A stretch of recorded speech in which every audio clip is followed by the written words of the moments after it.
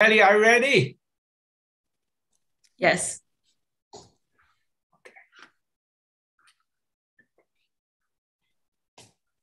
Okay, let's start. Hello, good evening and good morning, good afternoon, good evening. Welcome to this World River Delta System Source to Sink webinar series. And my name is Paul Liu. I'm from NC State.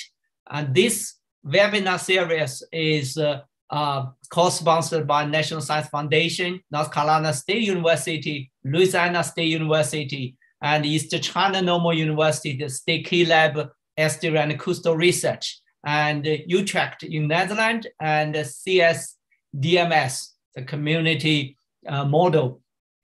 Okay, a science model. Okay, today is our great honor to invite Dr. Kelly Sanks from Tulane University come here to talk about morphodynamic interaction of river deltas and their marshes.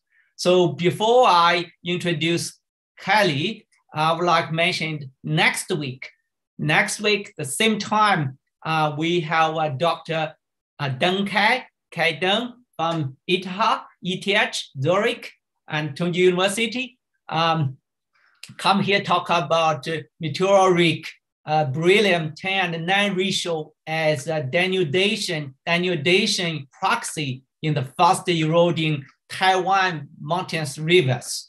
And this should be a very interesting talk from these small rivers, but a large amount of sediment discharged from this island. So please mark your calendar. And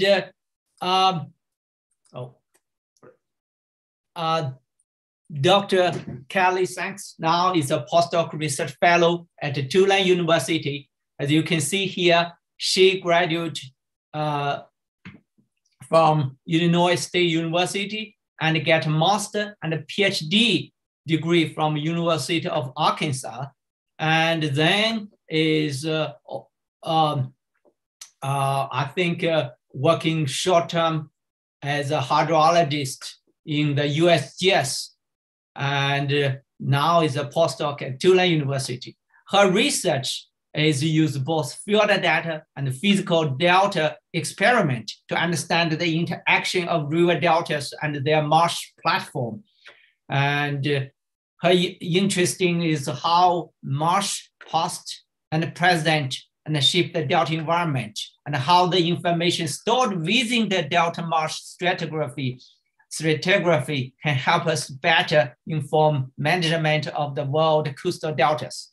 So Kelly, so now you can share your screen and put presentation mode. Go ahead.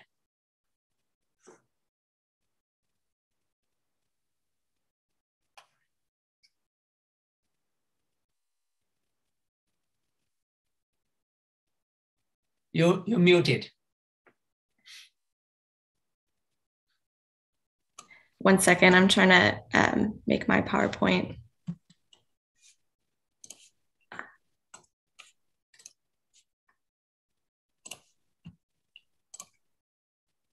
Sorry, I just had to pull it up, but I had to exit out. No problem.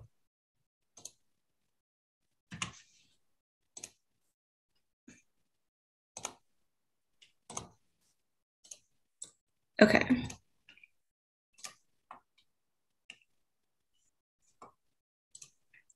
Okay, can you guys see my screen? Yes, very good. Okay. So today I am going to be talking about the morphodynamic interaction of river deltas and their marshes, which is the work I did for my PhD at the University of Arkansas.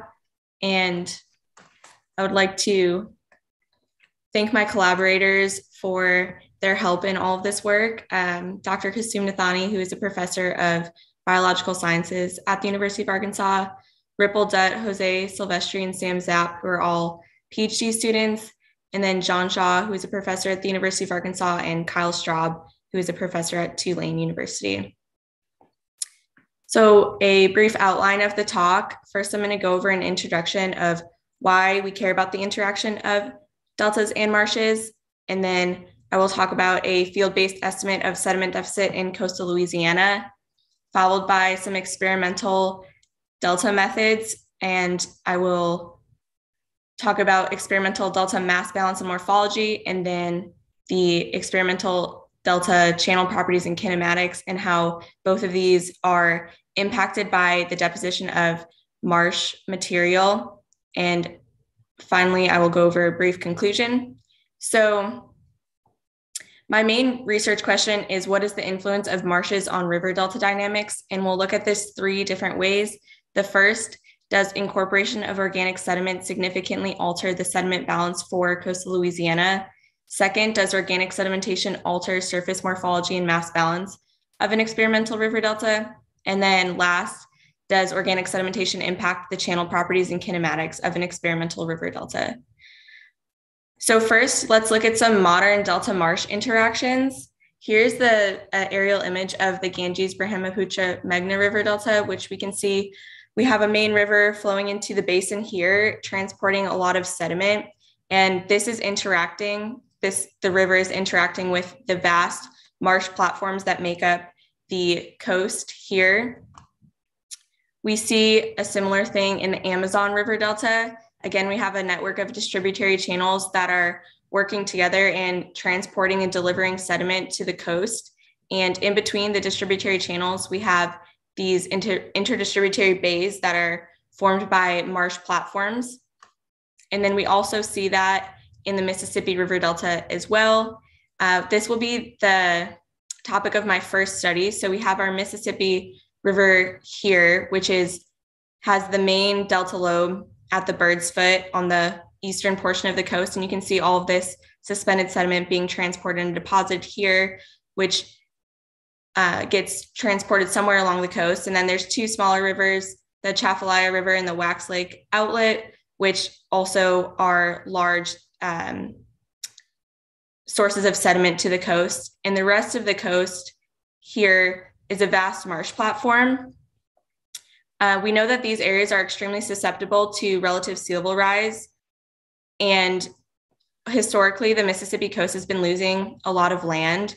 And so the interaction of how these physical processes in the river that are transporting sediment are working with the ecologic and biologic processes that are occurring in the marshes is extremely important to not only the Mississippi River Delta sustainability, but all other deltas that have these vast marsh platforms. So there's evidence from aerial imagery that the marshes are working together with the rivers in modern systems, but there's also evidence for this in historically as well. So here's an outcrop of the Borden-Granger Delta complex, which is located in Kentucky. And we can see we have this lenticular channel sand body that is interbedded between vast coal seams. And these coal seams would have been some sort of marsh when they were deposited. And so the stratigraphic record also has evidence of these 2 processes working together. So let's talk about the field-based estimate of sediment deficit in coastal Louisiana. This work is published in the Journal of Geophysical Research, or Surface, if you guys are interested in checking that out. The 2 questions I'm going to address here are, what is the volume and mass balance for coastal Louisiana from 2006 to 2015? And we hypothesized that using direct field observations will produce a different sediment deficit than previous estimates. And then secondly, how does organic sedimentation impact the sediment balance? And we hypothesized that organic material will help marsh platforms degrade and offset the reduced sediment load of the Mississippi River. So some previous estimates of mass balance along the Louisiana coast, notably this most recent estimate from Blum and Roberts in 2009, are estimated using the Holocene stratigraphic record because the modern data is very difficult to get. And because they use the Holocene record, it's very hard to incorporate marsh and organic sediment accumulation here. So these estimates do not include any type of organic sedimentation in their estimates. And they use a very high bulk density of 1.5 grams per centimeter cubed. So this graph here has sediment mass balance in billion tons on the y-axis versus year on the x-axis. So this is a predictive estimate into the future based on, we're just going to focus on this red line here, which is accelerating sea level rise from 3 to 4 millimeters per year and the modern sediment load of the Mississippi River. And so this estimate predicts that between like 10 and 20 billion ton sediment deficit by 2100.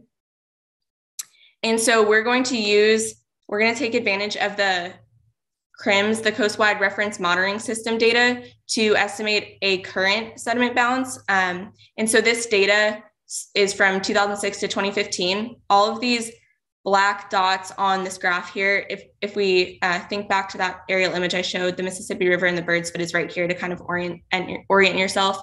But all of these black dots represent coastwide reference monitoring system stations, and each site has sediment property, detailed sediment property data like bulk density, organic fraction, vertical accretion rates.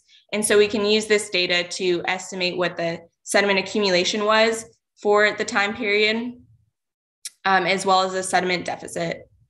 And I just want to point out one other thing on this image here. We have, again, the Mississippi River right here, which this red outline is a directly nourished area. So that's receiving direct riverine input, as well as the Atchafalaya right here. And so the Wax Lake and Atchafalaya deltas are also receiving direct riverine input, but everywhere else on the coast doesn't have a main riverine sediment source. So any mineral material that accumulates there has to be coming from other processes that are not riverine in origin.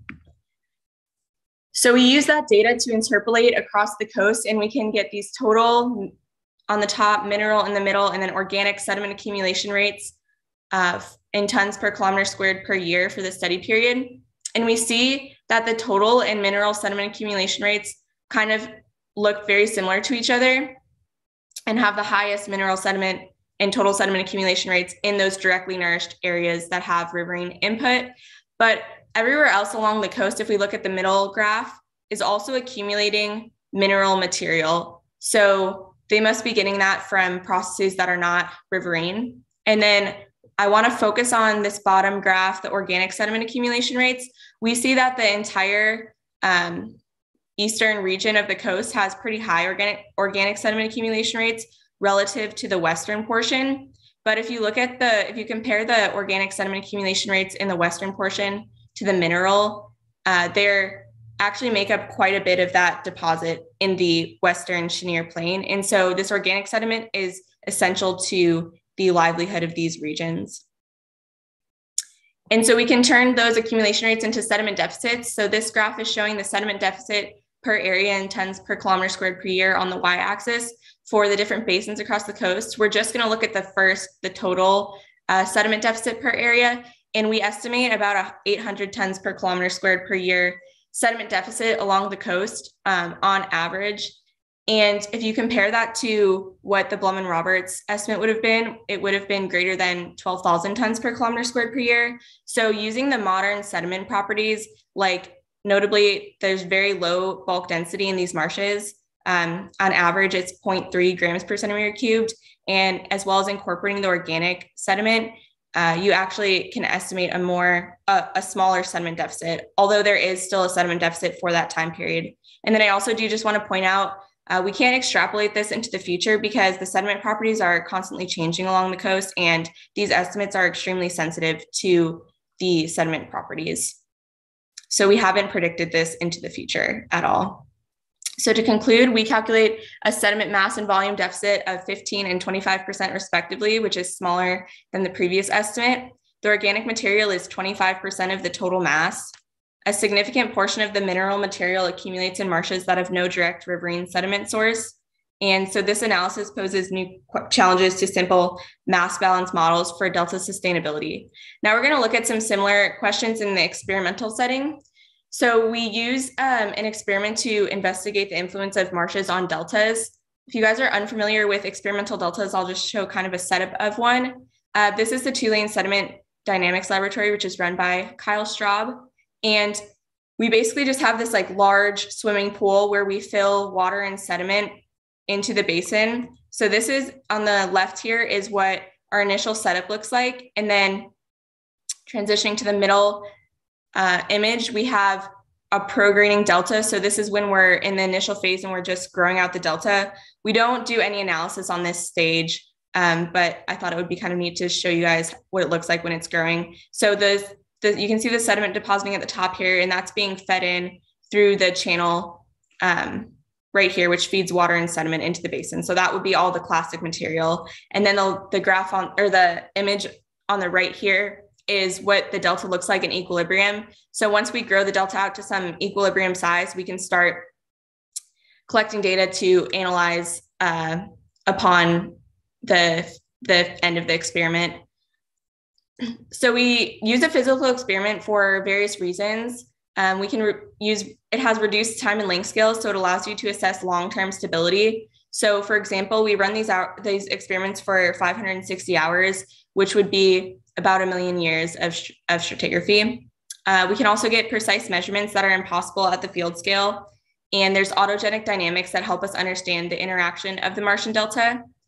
And then the most importantly, we have a previously run control experiment that does not have any marsh deposition. And so we can set up this new marsh experiment to have all of the same boundary conditions, which allows us to get cause and effect. So here are our boundary conditions for the two experiments. We have for the control, the same in the treatment. The control does not have marsh deposition, the treatment does. We have the same sediment mixture, the same background relative sea level rise, the same riverine sediment discharge, same riverine water discharge. And then our only difference again is that we're adding marsh into the treatment experiment and we don't have marsh deposition in the control. So what is our marsh proxy? Well, we tried a lot of things before we settled on what we use. We tried algae, which this image in the middle here is us trying to grow algae in the lab. And we realized very quickly that we would not be able to get rates at all fast enough. So we quickly abandoned that. We also tried yeast and bentonite, but we settled on EPK, which is a type of kaolinite clay from Florida. We chose kaolinite clay for a variety of different reasons. It has an initial porosity of about 90% compared to the initial porosity of classic sediment, which of the riverine classic sediment that has a porosity of about 70%. It has a high potential for compaction because of this low bulk density, and that's an important sediment property in marshes. It settles very quickly in water when you add a surfactant like jet dry. It has uniform settling as compared to bentonite, which when you add bentonite into water, it gets kind of clumpy. And then maybe most importantly, it has a very unique color, which makes it easy to differentiate from the riverine delivered sediment and aerial imagery in the stratigraphic record. So we'll look at this image to the right here. And where my mouse is right now, this is our sediment dispenser, our marsh sediment dispenser. On the left, we have this kind of black apparatus here. That is called a butt kicker, which is what they put underneath movie theater seats in 4D movies to make the seat vibrate. And that's attached to, on the other side, a sieve that's filled with kaolinite clay. And then it's also attached to this cart, this silver in the top that you can see, which moves around the basin in 3 Cartesian directions. So that's our sediment dispenser. And then you can see we have our marsh proxy that's already been deposited, which looks a lot different from not only the red channel sands. So you can see the channels here, which have coarse red sand, but also the fine-grained overbank material that's deposited, which is also riverine in origin. It's kind of a whiter color. So the deposition rules for our experiment are based off a model from Morris et al. In 2002. This figure is from Tornquist et al. 2021, which is just adapted from that model. And we have vascular plant primary production on the y-axis versus relative marsh elevation on the x-axis. So essentially this model just says that there's some maximum production that happens in marshes based on their relative elevation. And then you have that maximum production region, and then you have the unstable region, which is below that. And so it usually accumulates less material because it's a little bit too far below sea level. And so it's unstable. And then you have the region above that, which also accumulates less material because it's not always inundated. But that region is stable because it has a higher elevation. So we base our model off of this, and we have 3 distinct regions we use for our marsh. We have our unstable region, which is from -9 to -5 millimeters relative to sea level in the experiments. This graph is normalized, so it's marsh aggradation over the relative sea level rise rate on the y-axis, and then the x-axis is showing elevation relative to sea level over channel depth. And then we have this green region, which is our maximum production region, and an absolute elevation that's from -5 to 0 millimeters relative to sea level, which produces about 1 times the relative sea level rise rate, about 1 times the relative sea level rise rate in the experiment. And then we have our stable region, which accumulates the same as our unstable region, which is a little bit less than half of the relative sea level rise rate. So this region in the middle, if there's no subsidence, because that's accumulating roughly the relative sea level rise rate, that should be able to stay above sea level. So here is a quick video of how this works. So the cart has moved to a location. We take a LiDAR scan of the delta top, and we bin the elevations into a hexagonal grid. And then if the median elevation of a hexagonal grid falls within one of these elevations, the cart will move there, and then it will start to deposit sediment, which is calibrated to be either 1 times or about half times the relative sea level rise rate, depending on what its elevation is. So that's how our model works. So I'm going to get into the results now. Oh, first, let me show you the data sets we collect. So we have hourly LiDAR scans, which give us elevation in RGB. This is an example from the treatment experiment. You can see you have higher elevations near the entrance channel. You can clearly see your channel here and then your lower elevations.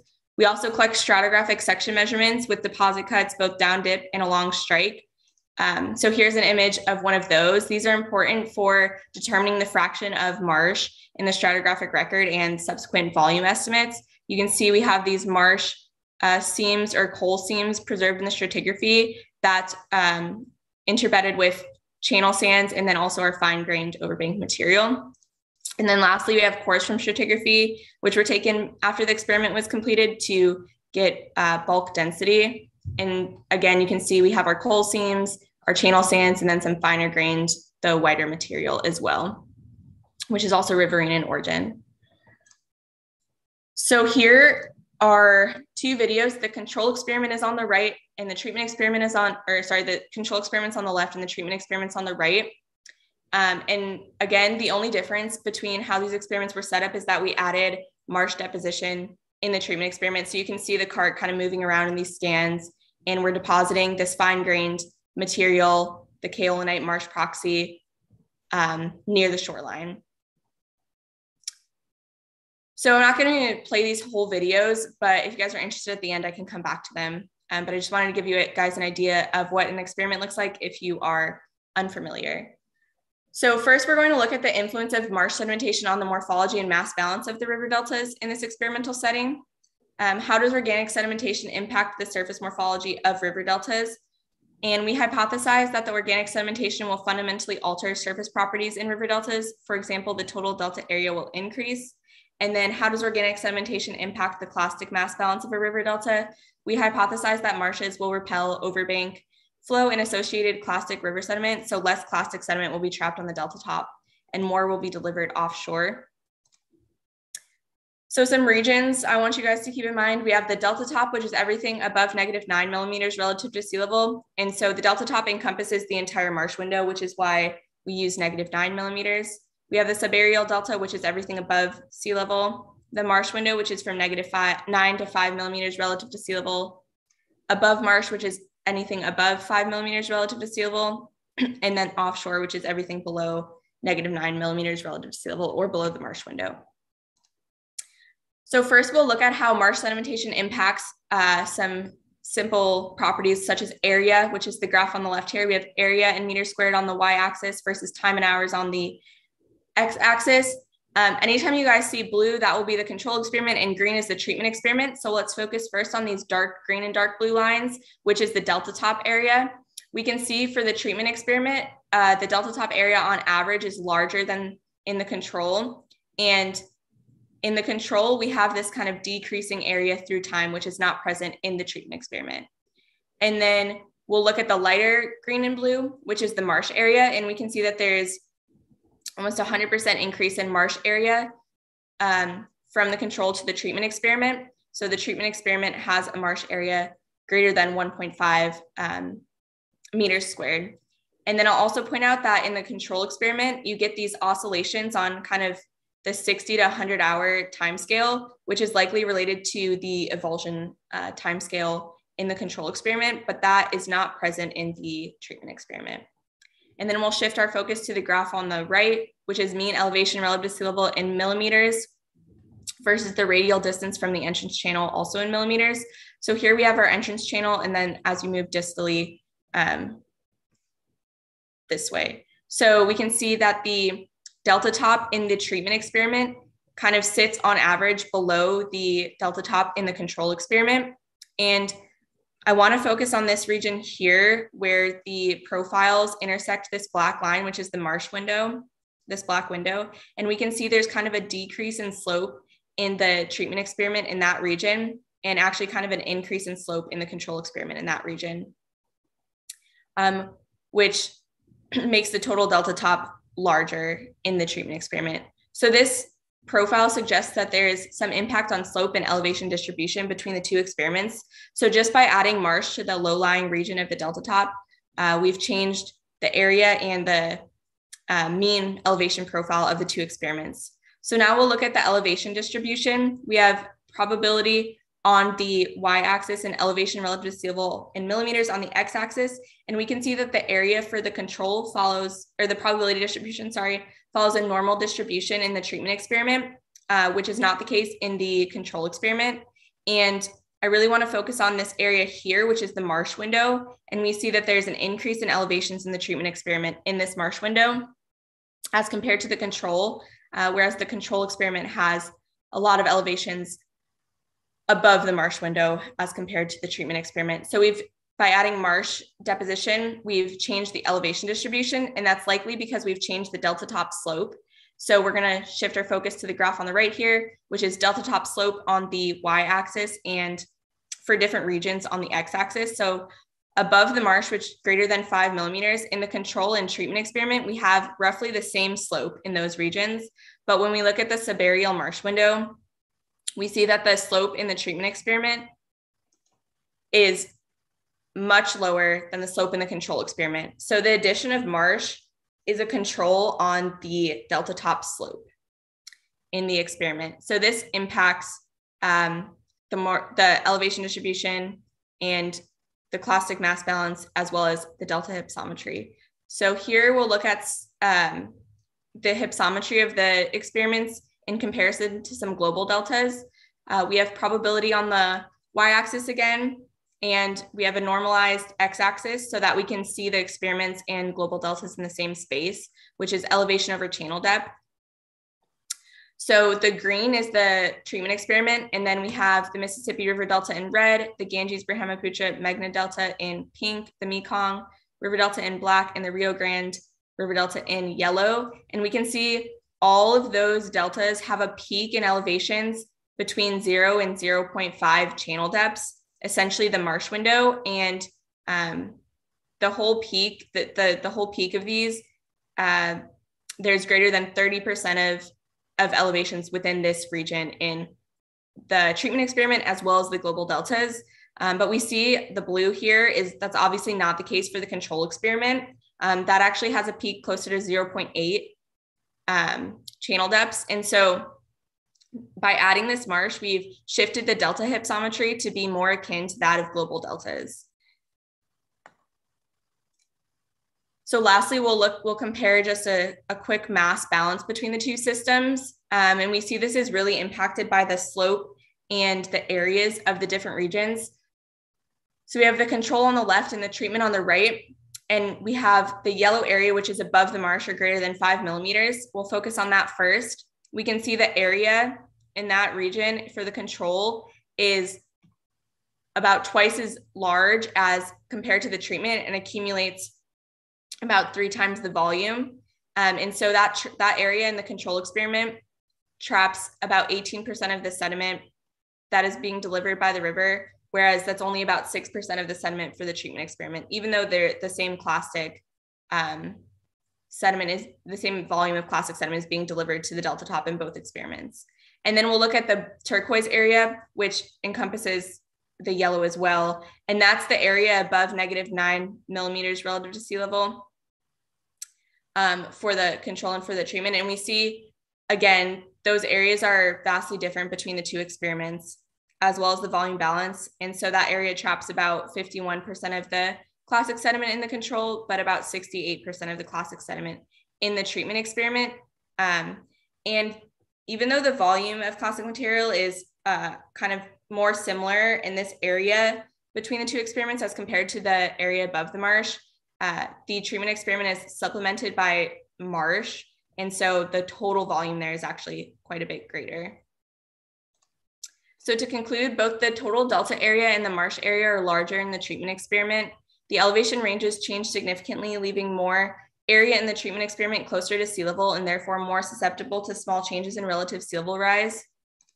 There's far less classic sediment trapped above the marsh window because the area is smaller in the treatment experiment, which leads to more varied rates in classic sediment aggregation and more varied spatial deposition of the classic material.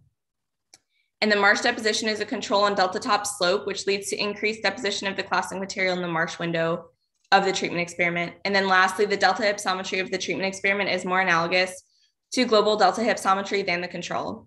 So now we're going to look at the same experiments, but we're going to look at the channel properties and kinematics between the two experiments. So we want to know, how does organic sedimentation impact the channel properties of deltaic distributary networks? And we hypothesize that the channel properties of the two experiments will be different as marsh sedimentation will impact the channelized flow. And if there is a difference in channel properties, what does that mean for the channel kinematics? And we hypothesize that the channel mobility will decrease as the marsh will buttress channels in place. So first, we are going to look at different types of flow on the delta top. So the graph on the left here is the fraction of the delta top covered with flow. The first two box plots are the channels in the control experiment and the channels in the treatment experiment. And we see that the channelized flow takes up about a similar fraction of the delta top between the two experiments. But if we look at the two box plots on the right, we have the overbank flow in the control experiment and the overbank flow in the treatment experiment. We see there's far less overbank flow in the treatment experiment. So adding marsh to the delta top has decreased the amount of overbank flow. And this is true for deltas of similar sizes. So the graph on the right here shows flow area in meters squared for delta area in meters squared. And we can see that even for like similar size deltas, if we look between 2 and 2.5 meters squared, the control experiment still on average has more overbank flow than the treatment experiment. So here are some channel properties and how they vary between the two experiments. We do have slightly more channel area in the treatment experiment, and there's more distributary channels here, but the overbank flow, the trunk channel width, so the width of the channels, and the channel depth are all slightly larger in the control experiment, and the channel length is slightly longer in the treatment experiment. So we have changed some of the channel properties between the two experiments. And you can kind of see that in these two images, these are just aerial images of the control on the left or right, sorry, left, yeah, and the treatment on the right. You can see that it appears that the channel dynamics have changed quite a bit on average between the two experiments. So the green contour line is 5 millimeters or the top of the marsh window, black is sea level, and then blue is -9 millimeters or the bottom of the marsh window. And we can see that the treatment experiment has more kind of elongate channels here, and the channels tend to actually exist below sea level for large portions of the reach. So essentially this contour map is kind of suggesting that the treatment channels have a backwater length, which is just the length of the channel that exists below sea level, whereas that's not typically the case in the control experiment. So this suggests that we have kind of changed the channel dynamics a bit. So first we'll look at the mean channel bed elevation relative to sea level which is on the y-axis of the graph on the left here, versus radial distance from the entrance in meters on the x-axis. So again, the channel entrance is here, and then as you go further away, you're moving distally into the basin. And I want to point out first that the channels in the treatment experiment, again, are kind of the beds of those sit closer to sea level in the treatment as compared to the control. But again, just like the elevation distribution, I want to focus on this area within the marsh window. So once the channels kind of enter the marsh window, they flatten out and they have this break and slope that's observed. So they have one slope and then a break and slope Whereas in the control channels on average, they don't really have that break and slope. And if anything, they kind of get infinitely steep as they reach the shoreline. And so this break and slope is also seen in some global rivers of river deltas. And this figure on the right here is from Ratliff et al. In 2021, where they show that the Mississippi River has a break and slope as well as the Brahmaputra River. And essentially this break and slope scales with the avulsion length. And typically avulsion lengths are known to scale with backwater lengths, and backwater lengths are thought to be a product of hydrodynamics of the system. But in our experiment, we don't change the flow into the basin at all. So we don't have any changes in hydrodynamics in our system, but we also produce this break and slope. So this kind of supports the work from Ratliff et al. That this break and slope might be due to geometry of the floodplain and not hydrodynamics of the system. So we do calculate some backwater lengths here. And we see that the treatment experiment, we have the top graph has backwater length in meters on the y-axis versus time in hours on the x-axis. And we can see that the backwater length is much longer in the treatment experiment as compared to the control experiment. And actually most of the time during the control experiment, there is actually no backwater length at all. So the channels never exist at or below sea level in the control experiment. So by adding marsh to the floodplain, we have created channels that exist below sea level for at least some portion of them. And so we wanted to see if the backwater length scaled with the distance to the marsh window. And so on the bottom graph, we have distance from entrance to the first 50% radial marsh transect in meters. And then on the x-axis distance from the entrance to the initial backwater reach. And we can see that there is kind of a positive relationship in the treatment experiment, but it does not fall on a one-to-one line. So the distance to the backwater length and the distance to the entrance of the marsh window don't scale perfectly, but there is a kind of weak positive relationship there. Whereas in the control, there's not really any relationship to that window. And so adding this marsh changed the kind of properties of the channels in the treatment experiment as compared to the control, and most notably created channels that actually exist below sea level.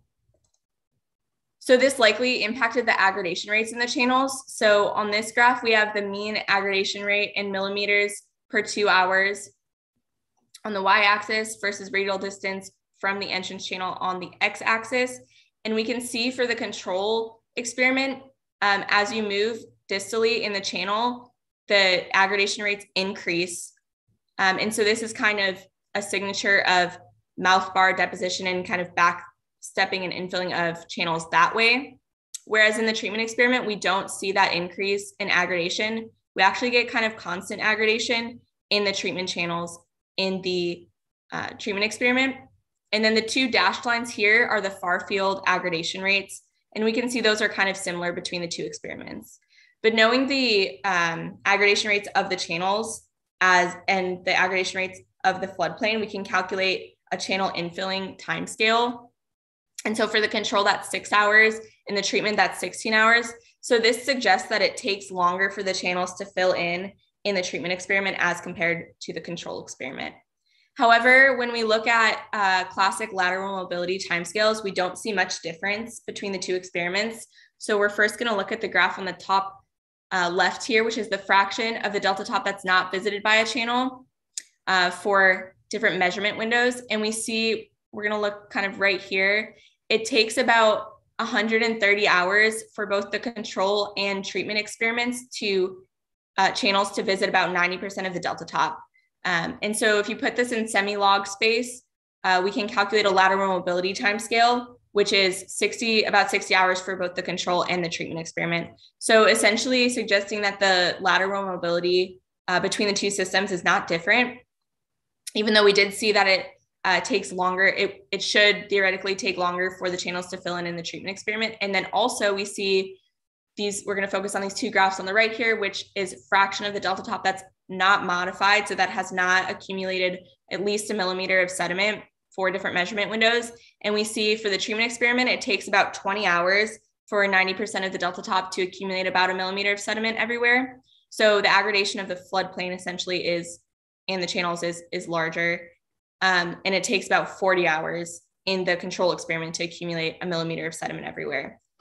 And so that would produce, you can also put that in semi-log space to get an e-folding timescale for the control of about 15 hours and about 9 for the treatment.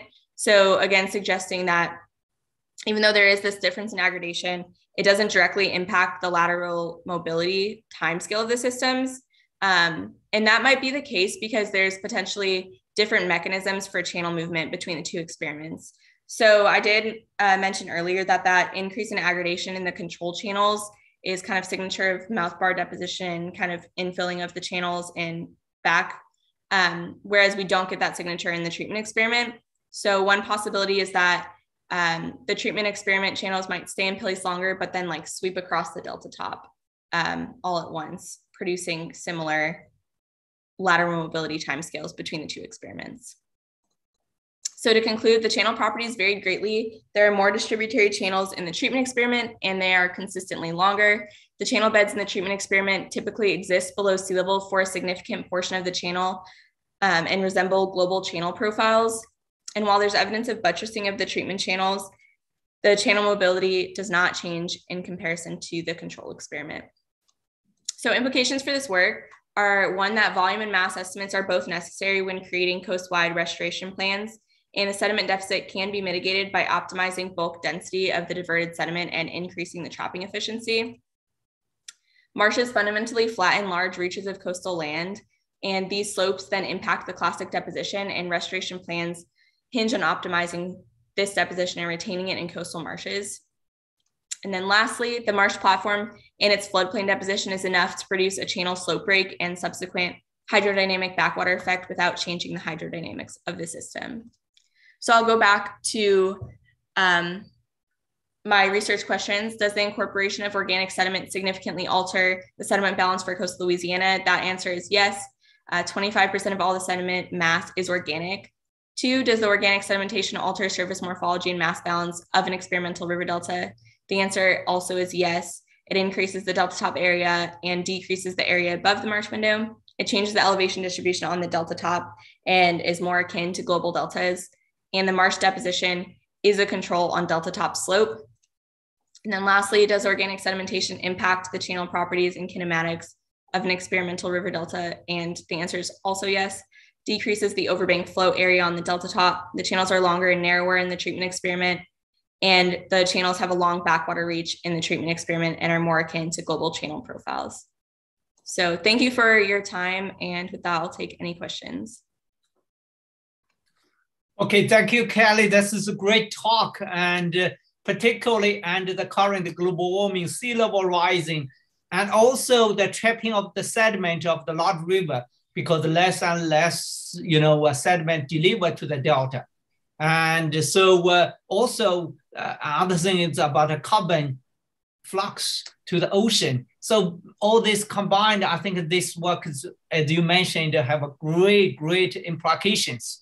So now let's open the floor to all the audience. If you have any question, please just unmute yourself. Go ahead to ask Kelly.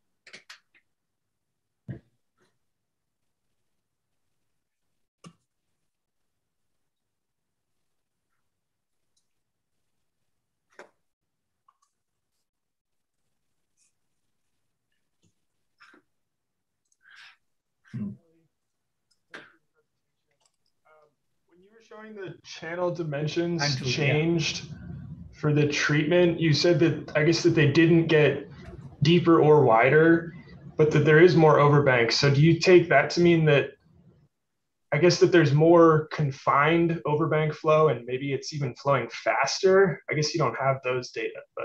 Yeah, I don't have that data.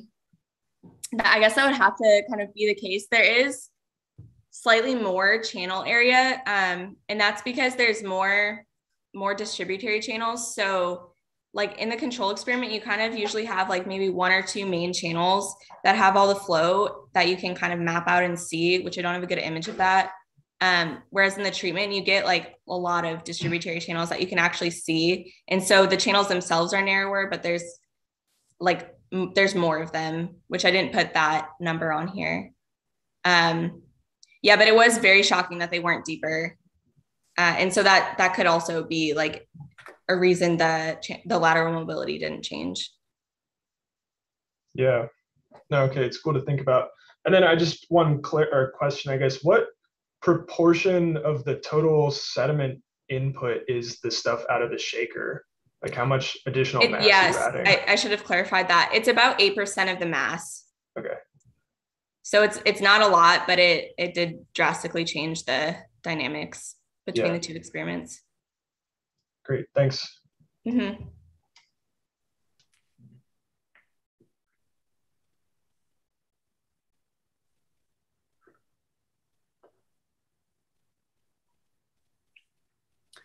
So Kelly, have you have some data or experiment parameter how the marsh organic rich sediment affect the compaction or subsidence rate?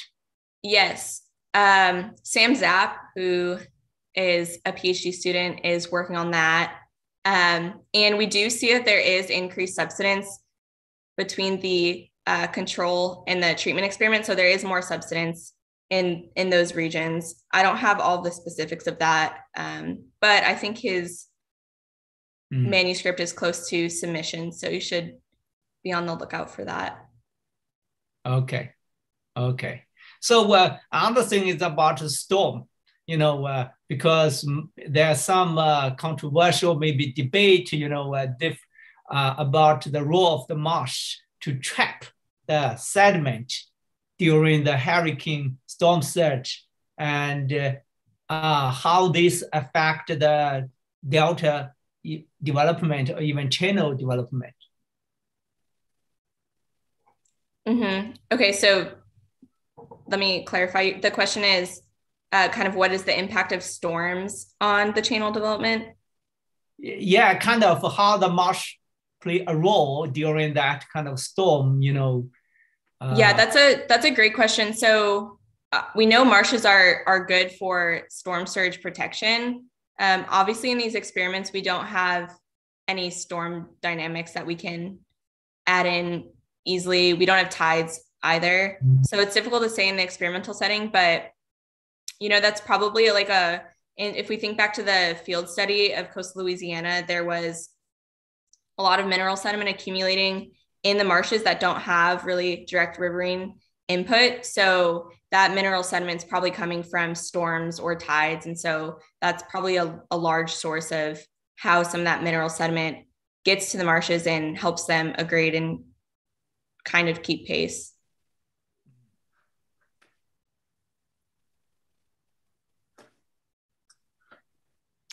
Hey, Kelly, I have a question. I noticed in one of your plots when you were comparing your experimental data to some large river deltas that there was evidence in the elevation distributions that these large river deltas have, platforms around sea level. Mm-hmm. When you were doing this, did you come across any natural systems that did not have evidence of these extensive marsh platforms? I didn't. And I maybe only looked at like 8 of them. I initially had chosen this Rio Grande because it's mostly unvegetated. So I thought it might produce a signature more like the control experiment, which obviously that the Rio Grande still has that platform. And so that platform could also be related to any kind of processes going on in the low-lying regions of river deltas, such as like barrier islands or large mud flats, tidal flats. And so these peaks might not be directly marsh deposition. They could also include, tidal flats and barrier islands and any other kind of deposition that's occurring near sea level. But yeah, I hadn't come across any that didn't have that peak.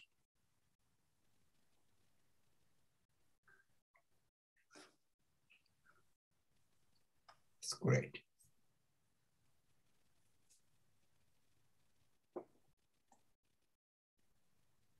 Anybody else? Kelly, you have already done great work. How about the future? What's the future works? Yes, I just started a postdoc at Tulane with Tor, and we're going to be looking at carbon accumulation in the Mississippi River Delta and kind of the marshes role in the carbon budget. So I'm excited for that. Cool. And hopefully, well, I'm very close to submitting this work. So hopefully this will be out soon too. Great. Okay. Anybody else, any questions?